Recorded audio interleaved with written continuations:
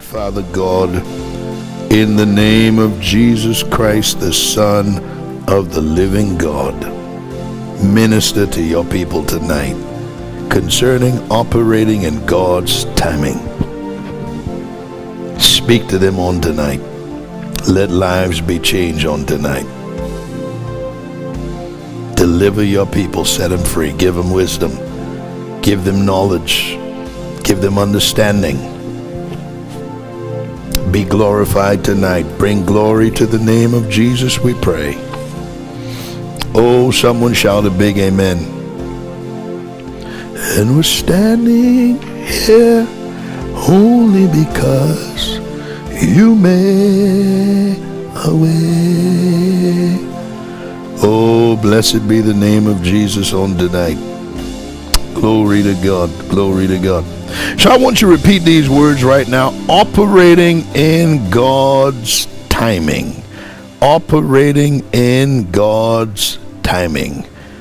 That's the word of God on tonight. Operating in God's timing.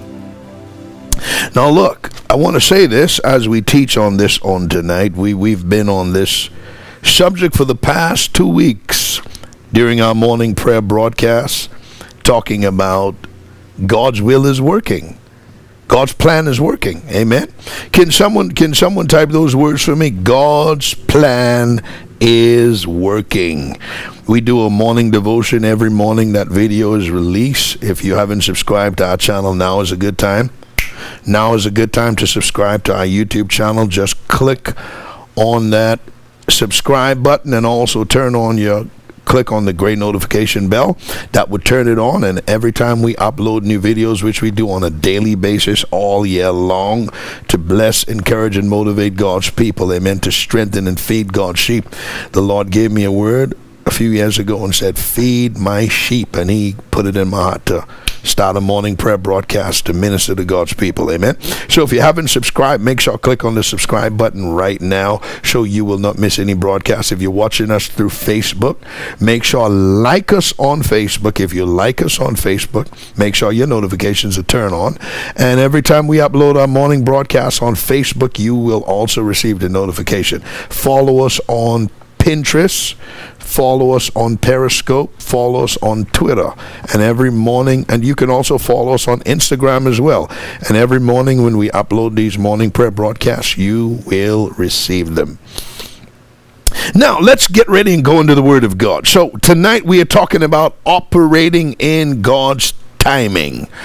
Operating in God's timing. I want to read this to you first from Ecclesiastes. Ecclesiastes says, Ecclesiastes chapter 3 verse 1, listen to the word of God. To everything there is a season and a time to every purpose under the heaven. Watch this now. To everything, absolutely everything, there is a season. And there is a time to every purpose under the heaven. Wow. That means unless it's the right time, unless your timing lines up with God's timing, what you were trying to make happen or what you were trying to make work, it's not going to work. You will fall flat on your face if you are outside of God's timing. If listen to the word now. Ecclesiastes chapter 3 verse 1, to everything there is a season. You know how much marriage probably would have been better if people would have just waited on God.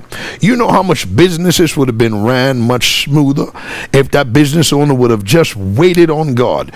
You know how much ministries could have been much more effective if that man would have not run out, or that woman, and go start their own thing outside of God's timing. Are you listening to me? It was his purpose, all right, but they were outside of his timing. So therefore God's blessing cannot be on that thing. I know what it is to throw my little plans together and ask God to bless it. It don't work that way. You got to be in God's timing. You got to be in God's plan. And that's what he will bless. You ain't going to tell God how to run the show. It does not work that way, friend. Unless the Lord build a house. Psalms 127. Those who labor are laboring in vain. Unless the Lord keeps the city, the watchman is watching but in vain. You got to have God's help. There's a time and a season to every purpose under the heaven. Now watch this. I want to read this to you. Let's go to Psalm chapter 32, verses 8 and 9, and then we're going to look at the Apostle Paul in Acts 16. Let's go into Psalm chapter 32, verses 8 and verses 9. Listen to the word of God. The Lord says, I will instruct thee and teach you in the way which you shall go. Man, I love the word of God. Glory to Jesus. He said, I will instruct you and teach you in the way which you shall go. He said, I will guide you with my eye. Listen, now let me just make a confession here. I know my wife's going to enjoy this one. I was a mischievous little boy. Listen here, and then I had a friend called Mavi. They used to call him Fire. If Pastor Ween is watching tonight, that's Pastor Ween's first cousin. Oh, Lord have mercy. You don't want me and Mavi get together. Lord have mercy. You talk about can be just mischievous. Listen. And my mom would guide me with her eye. Boy, if I have any family listening to this tonight, they're laughing. My mom could give you a look that will slice you right in half. Boy, I mean, just when we were about to do something crazy, my mom would just come around the corner and put her hands in her, and she's a Holy Ghost woman. You don't play with her, boy. She put her hands in her waist, and she would give you a look. She didn't even have to talk to me. Or sometimes she did, but on certain occasions she would just give me a certain look, and boy, I would drop what I was doing and run for cover. So God have a way of staring you with his eye. He has a way of guiding you by the Holy Ghost. He have a way of letting you know when you are wrong, and he also have a way of letting you know when you are right. Come on, talk back to me here. So he said, I will instruct you and teach you in the way which you shall go. I will guide you with my eye. Man, he promises to guide us. He promises to guide us. He promised to guide you. He promised to lead you. You are not here. Listen. You are not out here on your own struggling. The Holy Ghost is with you. Jesus said, I'll never leave you nor forsake you. And we know the Holy Ghost is his representative. We know Christ is seated at the right hand of God, but the Holy Ghost lives in us, and he lives in us. He is here in the name of Jesus. It's his responsibility. He is here in Christ's stead. Exactly what Jesus was to his apostles, that's who the Holy Ghost is to us. He's here to lead, to guide, direct. Those who are led by the Spirit of God in Romans 8 are the sons of God. John 16:13, when he, the Spirit of truth, is come, he will guide you into all truth. So the Lord says, I will guide you with my eye. He's talking about the Holy Ghost. Now watch this. Listen to verse 9. He said, be not as the horse or as the mule, which have no understanding, whose mouth must be held in with a bit and bridle, lest they come near unto me. Lest they come near unto thee. He said, don't be like the horse. Why is he saying don't be like the horse? Because you know a wild horse, they just take off running into any direction with no plan in place. They just took off, and I used to be that wild horse. Glory to God. Man, I know what it is to take off running many times without any real plan in place, and you fall flat on your face because you got ahead of God. Does anyone know what I'm talking about here? So he said, don't be like the horse. The horse is impatient. Man, all he want to do is run. He wants to run. But what the Holy Ghost wants you to realize is there ain't nothing wrong with running, but before you run, make sure you're in God's timing. Make sure you have God's plan down for your life before you just take off a running and get into a mess. Have anyone ever took off a running and got yourself into a whole lot of unnecessary trouble? Some of you dealing with consequences right now because you didn't wait on God. Now watch this. So he said, don't be like the horse, And then he also says, don't be like the mule. Now, what is it about the mule? The horse just takes off a running. But what does the mule do? This is what the mule does. Even after the gun goes off, the mule is just still sitting there. And that's some of you tonight. Some of you are like the horse. You're running ahead of God.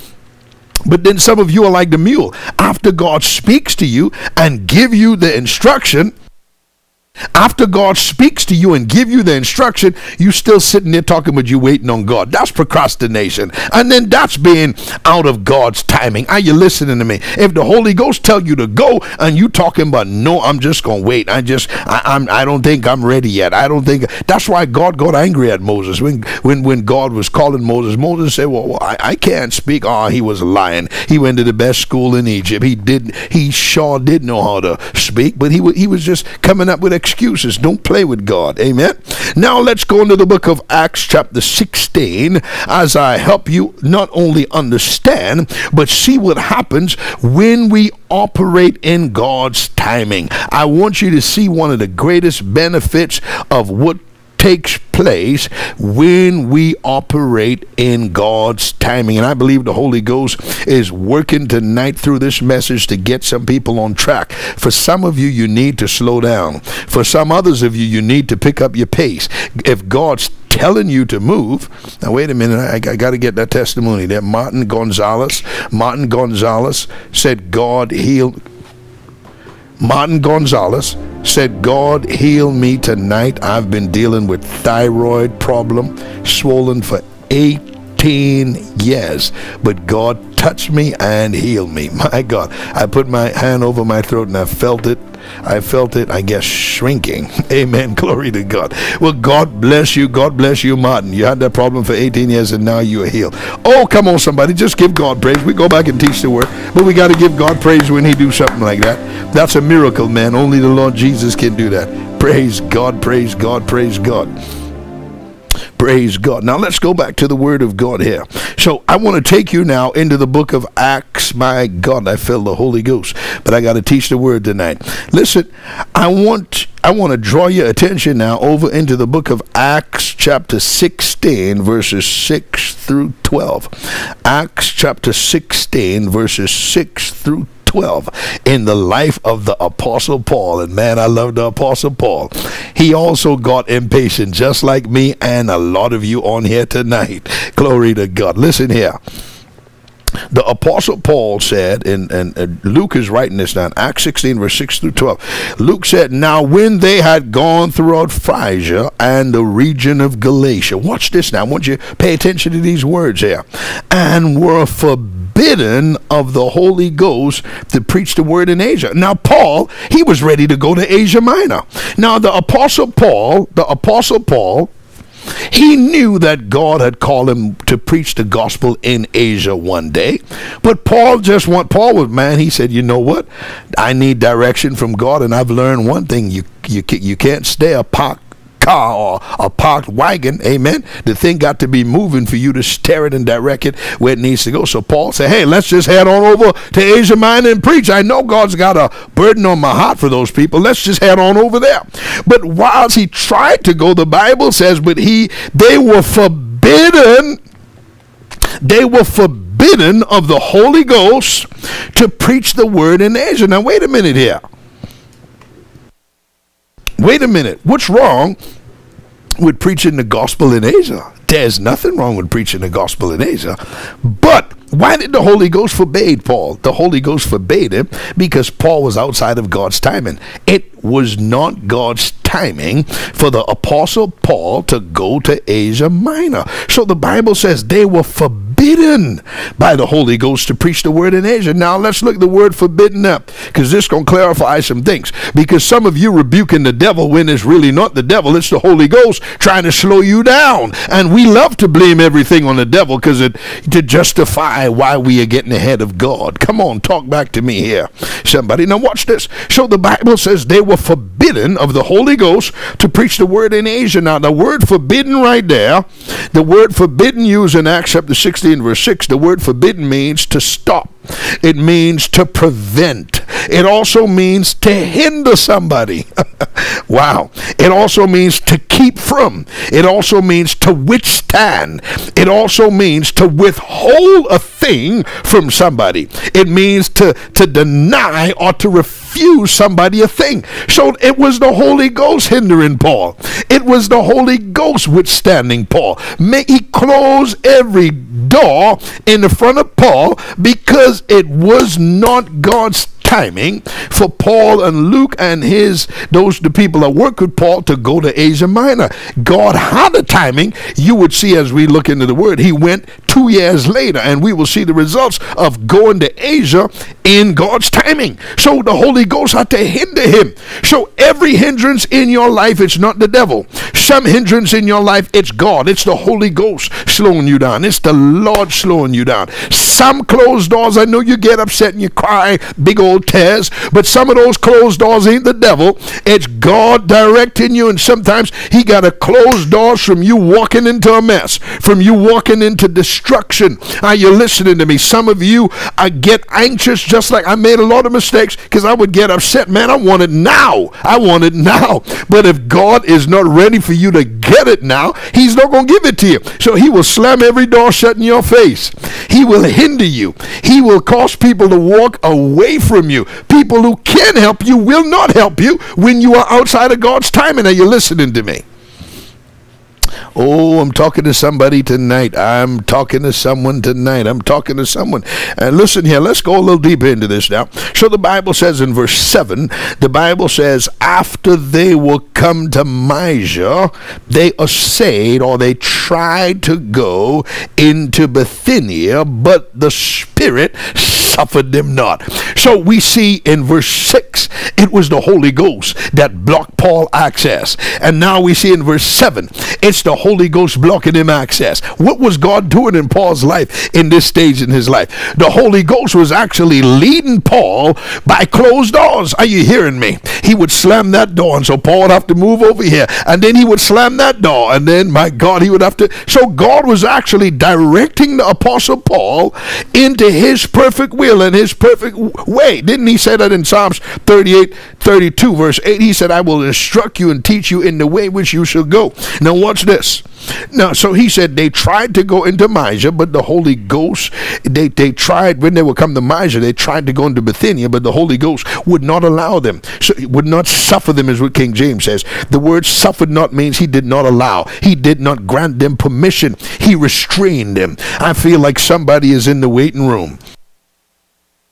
I feel like someone's in the waiting room right now. My God, I would go in that waiting room. We have seven kids, 4 beautiful daughters, 3 handsome sons. My God, every time it would be time for my wife to give birth, oh Lord, I would get so impatient. I would be there looking at the machine, telling my wife, you know, when the thing go beep, beep. I said, babes, that's another one coming. You about to feel another, what's the word? Help me out. Contraction. I'm like, there's another one. Oh, that one's big. My wife looked at me and she said, I know. My wife said, I'm the one laying here. I could feel it. So what I did, I shut my mouth and I just looked at her and smiled and played humble. Oh, glory to God. Come on, man. So what was happening is I would get impatient because I want to see this next kid, man. But you couldn't make it happen before the time. Are you listening to me? I said you just got to wait until the time when the baby's, the doctor can break the baby's water, but you know, some of them kids are stubborn. They ain't coming out until they're ready. The doctor would say, push, push, push. My God. And here comes a yelling, screaming, squealing, handsome boy, a beautiful baby girl. You know what I'm talking about, ladies. Now watch this. So the Bible says the Holy Ghost hindered Paul twice and slammed doors shut in his face twice. Now you know if the Holy Ghost can slam doors in the Apostle Paul's face, what do you think about you and I? Oh, of course he's leading us by closed doors and open doors. Now watch this. And so the Bible says in verse 8, and they passing by Mysia came to Troas. I love this. Here comes the green light. Everybody said, here comes the green light. Watch this. And the Bible says in verse 9, after God slammed the door shut in Paul's face twice, verse 9 said, when they passed by Mysia and came to Troas, a vision appeared to Paul in the night. Glory to God. A vision appeared to Paul in the night. There stood a man of Macedonia. Didn't I tell you that when we read Philippians 4, that we're going to come back to it? There stood a man of Macedonia and prayed and said to Paul, come over into Macedonia and help us. Now this was God's green light. God had to get Paul settled down. God had to wait till this man was knocked out sleeping and then speak to him, because sometimes when you knock out sleeping, you're not as busy, you're not as active, and we are much more open to hear the voice of God. So he had to speak to the Apostle Paul in a vision and said, the open door is Macedonia. Macedonia is the green light. That's where I want you to go and preach the gospel. And I love verse 10. Verse 10 says, and after he had seen the vision, immediately, watch this now. Oh, glory to God. Excuse me. So the Apostle Paul said, and Luke's writing this, he said, and after he had seen the vision, immediately we endeavored to go into Macedonia, assuredly gathering that the Lord had called us to preach the gospel unto them. Now, why would Luke said we endeavored to go? He said we because the Apostle Paul shared his vision with them. These were his trusted confidant. These were his people in his inner circle. So he shared what God spoke to him, and he wanted to know, do you think this is God? Luke said, Paul, this is God. We got 2 red lights, and now God's giving you a green light. Let's go to Macedonia. This is God's will. So they all were in agreement. In the multitude of counselors, there is safety. Don't be a know-it-all. Don't think that you can hear God so good that you don't need counsel, that you don't need people in your life to help advise you. That is the biggest error in the body of Christ. Oh, I know how to be led by the Spirit. I don't need no one to tell me. Good luck. That's unscriptural, because the Bible says, in the mouth of 2 or 3 witnesses, let every word be established. You know, I listen to some people who say, oh, this is what God's telling me to do. And you know it ain't God. They're just talking out of their head. They just conjure something up because they want to do what they want to do. Listen, don't play them kind of games, saints. Let's wait on God. They that wait on the Lord shall renew their strength. They shall mount up with wings as eagles. They shall run and not get weary. They shall walk and not faint. David said, wait, I say, on the Lord. Wait on the Lord. Be of good courage, and he shall strengthen your heart. Wait, I say, on the Lord. My God, we're talking about operating in God's timing. Now watch this. So Luke said in verse 11, therefore, loosing from Troas, we came with a straight course to Samothracia, and the next day to Neapolis. Verse 12, and from there to Philippi. That's where he established the Philippian church, which is the chief city of that part of Macedonia and a colony. And we were in that city abiding certain days. They were there for a while, and that's when the jail thing happened there, where God rocked the whole jailhouse when they locked Paul up. God broke the shackles off of him, knocked the prison doors open. The jailer got saved, and the Philippian church was established, beginning with some of those prison inmates right there. The Philippian church, and these were the people who were the first group of people to support the Apostle Paul's ministry and to stand with him and to become his partners, who stood with him year in and year out, day in and day out, week in and week out, month in and month out, so that he can travel and preach the gospel. So when God tells you to go somewhere, you better wait on God, and you better wait on him. Let him do it. So because Paul obeyed God, excuse me, because Paul moved in God's timing, guess what? That church was the first group of people who he led to Christ, disciple, taught them the word, and they became his number one allies and supporters in the work of God. Look at God, because he operated in God's timing. He allowed God to slam doors in his face. When God slam it on, don't sit there keep beating your head on the door. Come on, saints, move on. There's an open door somewhere else. So he slammed two doors shut in Paul's face, and then he opened the door to Macedonia. And look at the results of what took place in Macedonia.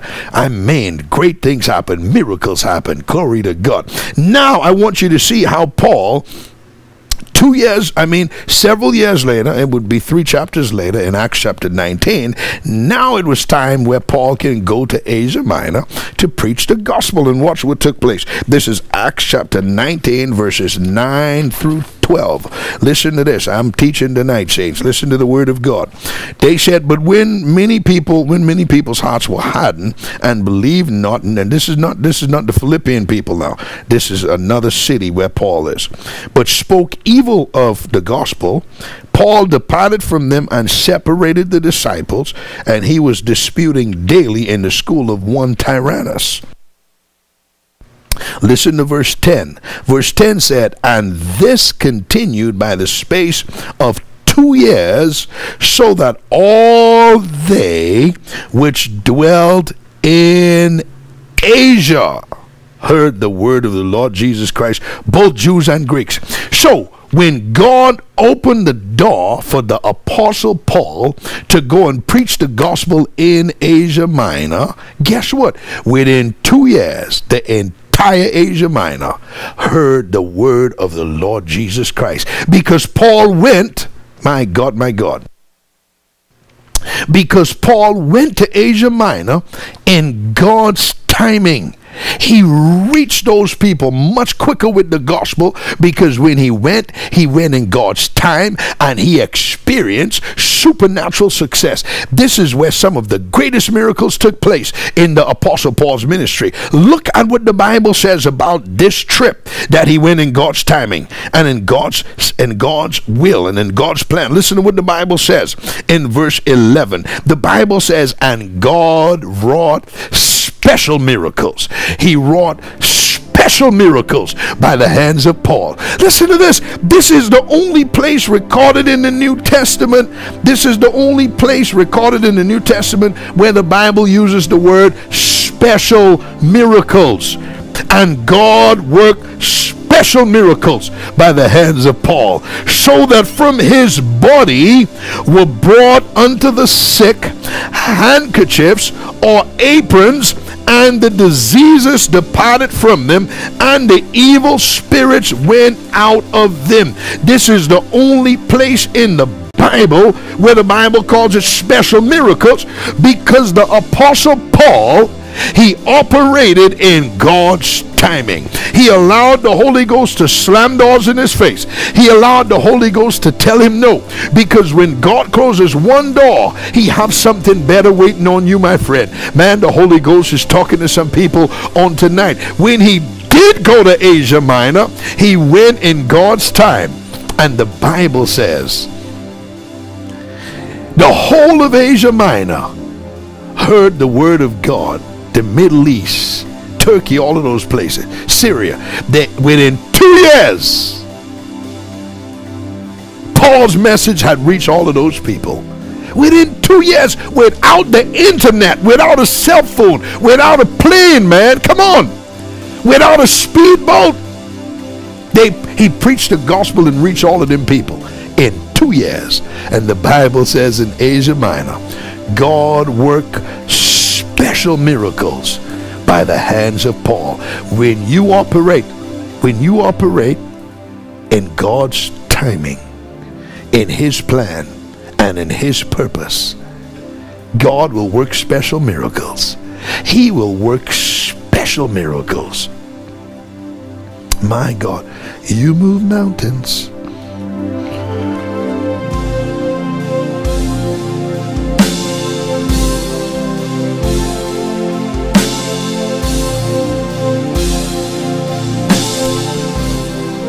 Listen to me.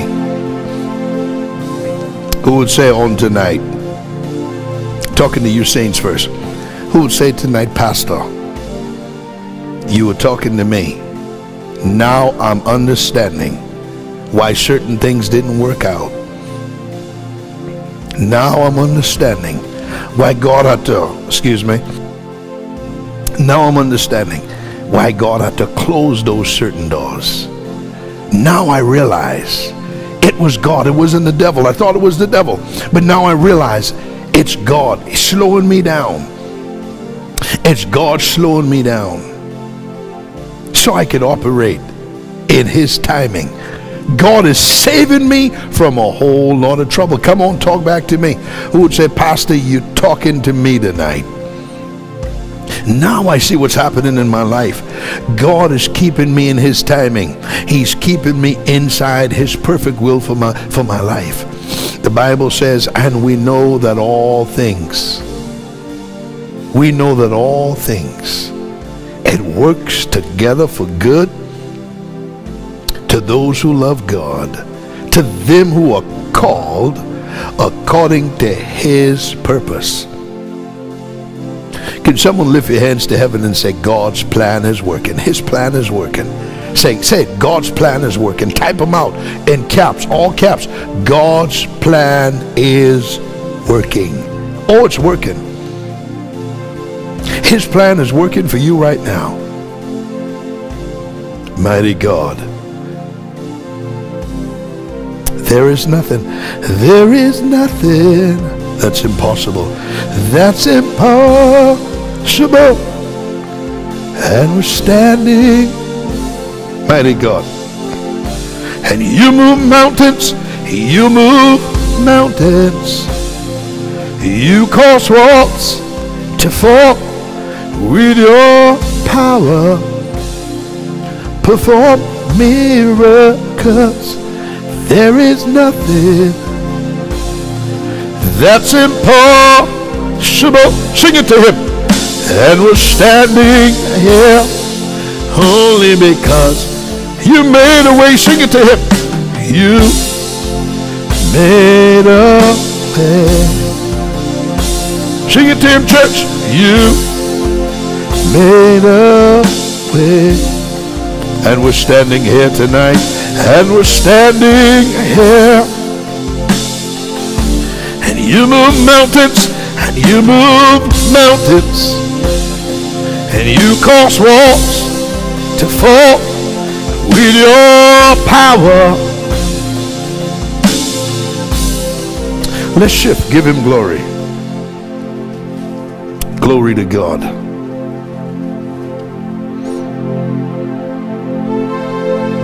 Come on, sing it with me on tonight. Give him glory. Sing it. Give him glory. Give him. God's gonna get it. Sing it, church. God's gonna get the glory out of this. Those closed doors was the Holy Ghost. So give him glory. Give him glory. Give him glory. God's gonna get the glory out of this. Every door he had to shut in my face. Just give him glory. Give him glory. Give him glory. Give him glory. Sing it, church. God's gonna get glory out of this. Listen, I want to join my faith with you and pray for you. Father God, in the name of Jesus Christ, me and Pastor Aimee, we join our faith with your people on tonight. Those who have been experiencing closed doors, those who have been hindered by the Holy Ghost, not the enemy. God, you are the one leading them. You are the one guiding them. You are the one directing them. You said the steps of a good man are ordered by the Lord, and he delights in his way. You are leading your people. You said those who are led by the Spirit of God are the sons of God.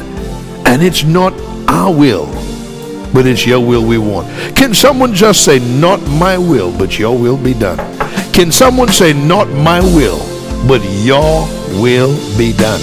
Just type it. Say, Lord, not my will, but your will be done. Give him glory. Give him. God's gonna get it. Sing it. God's gonna get the glory out of this. Come on and sing it to him. Just give him glory. Give him glory. Give him glory. Give him glory. God's gonna get the glory out of this. I surrender all. Listen, the most important part of any service we have is to open the doors of the body of Christ and to give someone who is not saved an opportunity to surrender their life to Jesus. Jesus said, repent, for the kingdom of God is at hand.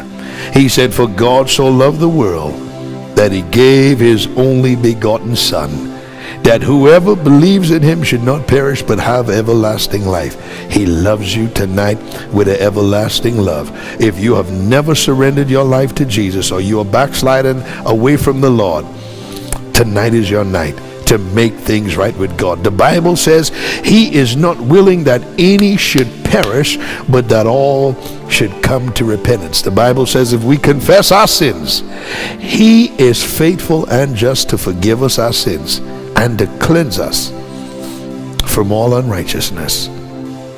Without any hesitation here, I want you to pray this prayer after me. You who have not surrendered your life to Jesus, repeat after me. Say, Lord Jesus, I am a sinner on tonight. I believe you are the Son of God. I believe you died on Calvary cross. I believe you shed your blood for my sins. I'm asking you tonight to forgive me of all of my sins. Wash me in your blood on tonight. Wash me, Lord. Wash me clean inside out. I believe they buried you in a borrowed tomb. And I also believe on the third day God raised you from the dead. You are now seated at God's right hand, and soon and very soon you are coming again. Lord Jesus, from this night moving forward, I turn my back. I turn my back on the world, the flesh, and the devil to serve the true and living God and his Son, Jesus Christ. Thank you, Lord, for saving my soul and writing my name down in the Lamb's Book of Life. Listen here, friend, if you prayed that prayer with me, your sins have been forgiven. You are a new creature in Christ Jesus. Let me and Pastor Aimee be the first to say to you, welcome into the kingdom of God. The Bible says, therefore, if any man be in Christ, he is a new creature. Today marks the day of a new beginning in your life. The old chapter is closed. Your sins are forgiven. They are washed away. He don't cover it. He washes them away in his blood. Your sins are forgiven. Welcome into the kingdom of God. Listen, if you just surrender your life to Jesus, I want you to type below this video right now, I've just surrendered my life to Jesus. We want to give a shout out to you and welcome you into the kingdom of God. Sing it. And I surrender all to thee, and all to thee, my blessed Savior, I surrender. If you just surrendered your life to Christ, I want you to type in the live chat right now, I've just surrendered my life to Jesus. We want to give a shout out to you. The Bible says, Jesus said, if you be ashamed of me and of my words down here on this earth, he said, I'll be ashamed of you when you stand before my Father and the holy angels. All to thee, my blessed Savior. Sing it to him. And I surrender, withholding nothing. Sing it to him. Withholding nothing. Sing it to him. God bless you, Pearl. God bless you, Agatha. God bless you, Paula. Mighty God, God bless you. Aisha, God bless you. A lot of people. Samantha, God bless you. Daniel, God bless you. Welcome into the kingdom. God bless you. I see those surrenders on tonight. Hannah, God bless you. Barbara, God bless you. Audrey, God bless you. Sing it tonight. Withholding nothing. Withholding nothing. God bless you, Kathy. I surrender all. Sing it to him. And I surrender all to you. God bless you, Conjeta. Everything I give to you. Rule, God bless you. Sing it. Withholding nothing. Withholding nothing. Sing it to him. Withholding nothing. God bless you, Lorna. Your sins are forgiven. I surrender. I surrender. God bless you, Joyce. God bless you, Yannette. God bless you, Jaden. God bless you, Aurelis. Come on, saints. Welcome them into the kingdom on tonight. Withholding nothing. Withholding nothing. God bless you, Etta. Welcome into God's kingdom on tonight. Withholding nothing. Withholding. I surrender all, and I surrender. God bless you, Savesh. Welcome into God's kingdom tonight. Welcome into his family on tonight. Christine, God bless you. Vanessa, God bless you. Welcome into the kingdom of God. Lorraine, welcome into God's kingdom. Anne-Marie, welcome into the kingdom of God on tonight. Withholding.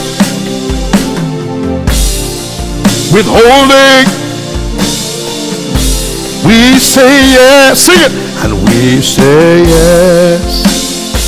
Tell the Lord yes on tonight. Yes. Tell him yes. Yes, Lord. Udrawadi, God bless you. God bless you, Vilma. God bless you, Hope. Many saints. Shruti, God bless you. Welcome into the kingdom. God bless you. People are coming into God's kingdom. Tell the Lord yes. Tell the Lord yes. Tell the Lord yes. We say yes. We say yes. And we say yes. Tell him yes tonight. Oh, listen to me. Heaven is throwing a party tonight. You know, I love seeing people heal, and we always will, because Jesus is a healer. He's the same yesterday, today, and forever. But the greatest part of any service we can have is when people get saved and surrender their hearts and lives to the Lord Jesus. Tell him yes. Withholding nothing.